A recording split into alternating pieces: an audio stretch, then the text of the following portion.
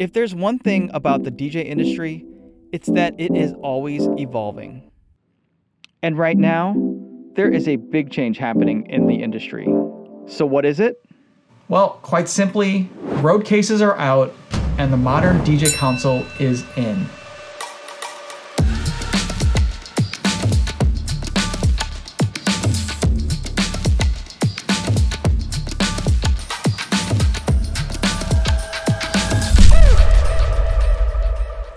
Hey, it's Justin Kanoya, DJ, business coach, and idea sharer. We are at the cusp of another major change in the DJ industry. The DJ setup you have for an afternoon pool party in someone's backyard should not be the same setup you have for a wedding reception in the ballroom of a five-star hotel.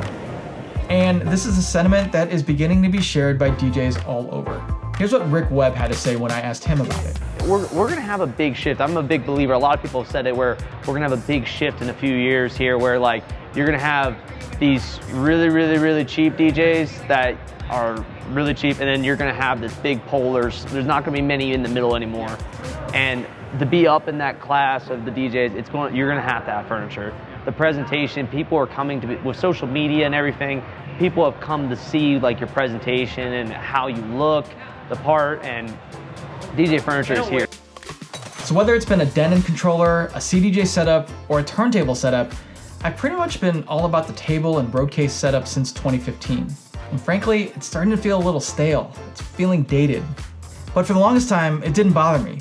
It just seemed like the right setup. Even when I would see images of Jason Janai's setup with his amazing DJ console video booths, I would think, you know, that's just what makes sense for a luxury wedding. But only for that instance. And even when Joe Bunn first launched Bunn Gear and the Command Center, it still just felt like a luxury item that wasn't necessary for most DJ gigs. I didn't even think it was necessary for most weddings. But that's all different now, and naturally, Joe would agree. So I agree with you, man, 100%. I think that the furniture is going to become the industry standard. I'm building the Bunn Gear Command Center now for 2 years and sold 300 in the worst time to be a DJ in the history of the world, quite frankly. And that just shows you like how important it is to people now, you know, that they realize that they are the center of attention. They are going to be up in front of this crowd. And by becoming the norm, it means you'll see more and more DJs using these. And setups from Bunn Gear, Toamadtic, and Max Booth will continue to show up on Instagram feeds. It's clear to me that this is the future of the DJ setup. I think it is going to become the norm. It is going to become so almost an eyesore or so offensive to be setting up a Roadcase on a 6-foot or even worse, an 8-foot table, that people are just going to be embarrassed to do it. Now that might sound a bit harsh, but I'll be honest with you. I'm starting to feel that embarrassment with my own non-DJ console setup. But how did we even get here? When did tables and Roadcases become an embarrassment? Why are facades not as desired as they once were?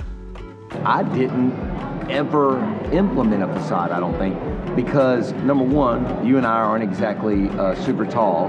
So number one, I felt like it was like my head. They were always too tall.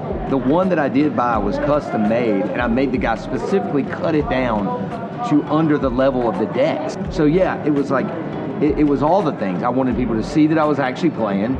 I wanted it to look better, to hide the wires, hide the cables, and that was it, really. I think like anything, we evolve, and evolving means changing. Think about speakers transitioning from big stacks or boxes on a stand to sleek and thin, even going from black to white.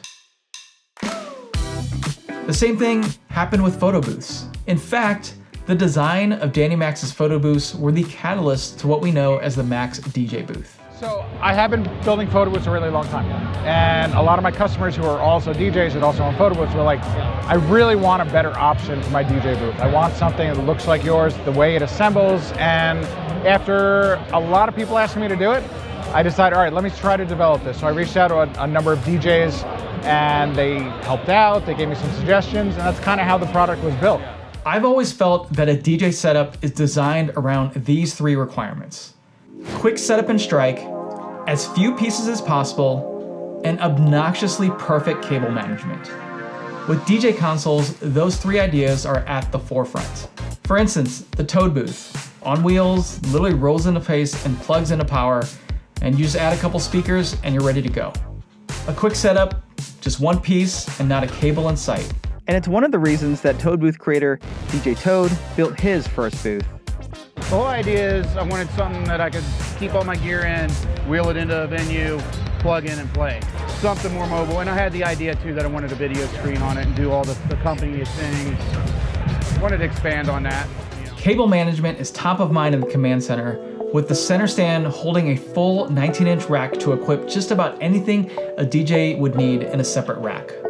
I think people really love the rack. You know, you're not gonna flood it with a bunch of stuff, but you can put a couple of mics in it, power conditioner, get Ben Stowe over at NLFX to make a little hookup panel. And I think that's the most unique part of ours that the other ones don't have. And Danny also takes pride in his product for being a quick setup. So you can leave all your equipment permanently mounted in there. You don't have to take it out, you don't have to transport it separately in a road case. And it's just really the portability factor, but then it just looks really cool. I love the fact that we integrate the AGIPRODJ coin lights, so it glows, it dances to the music. It's just a darn good looking booth. Toad looks at his booth as more utilitarian, or as he describes it, a job box.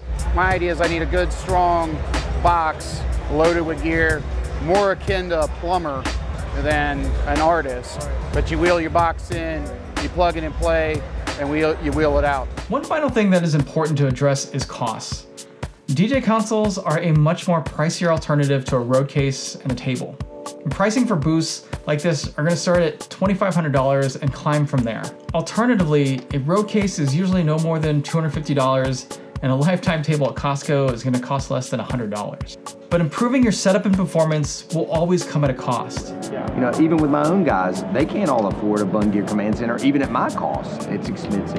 So I've told them, I'm like, dude, put something in front of that table. I don't care if it's a facade, you know, we go in these exclusive high-end venues, or even if it's a barn wedding, I don't care. Like, I want you to look better, because as soon as you crack that mic and start talking, all eyes are gonna be on you. Buy something. Buy a pedestal style, buy a rolling console, but do something, because a cupcake table, you know, it's over. And I couldn't agree more. I think I know what I need to do. So I guess stay tuned for a future DJ console unboxing video on this channel. Which one should I choose? And what do you think about all of this? Are you ready to move on to a setup like this? Or are you content with your road case? Let's start the debate in the comments. And do me a favor, help me promote this video by hitting that like button and subscribing to this channel for more videos just like this. Thank you for watching. I'm DJ Kanoya, and I'll see you next time online.